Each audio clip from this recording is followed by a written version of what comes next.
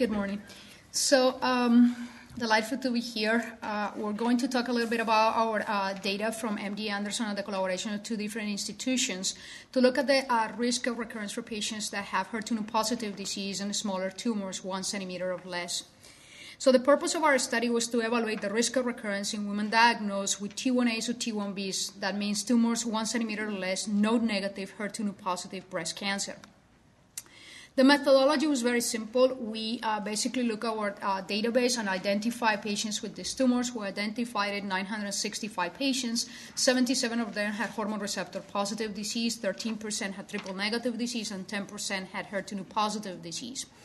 Then we asked the help from two collaborators, one from the General Hospital of Leuven in Austria and the second one from the Institute Georges Bordet in Brussels, and had 350 patients more to validate our findings. It is just important to remind you that all these cases were reviewed by dedicated breast pathologists, the size of the tumors was remeasured, and the markers were repeated. So these are the characteristics of the patients, and it is important only to highlight that about half of the patients were premenopausal. Most of the patients had ductal carcinoma, which is the most common type of breast cancer, and about 56% of the patients had T1B tumors. That means tumors that were 6 to 10 millimeters. As I said, hormone receptor positive disease was in 77% of the patients.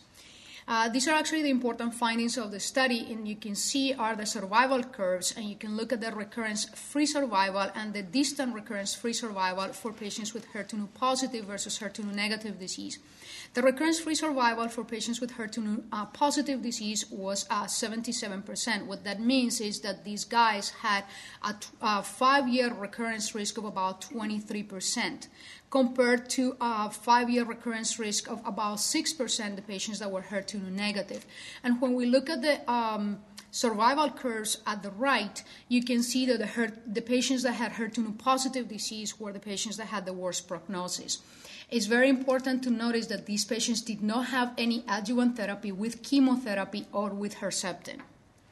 So then we look at the multivariate analysis, which means basically can we correct for other prognostic factors and see if HER2 is really an independent predictor of prognosis in these patients.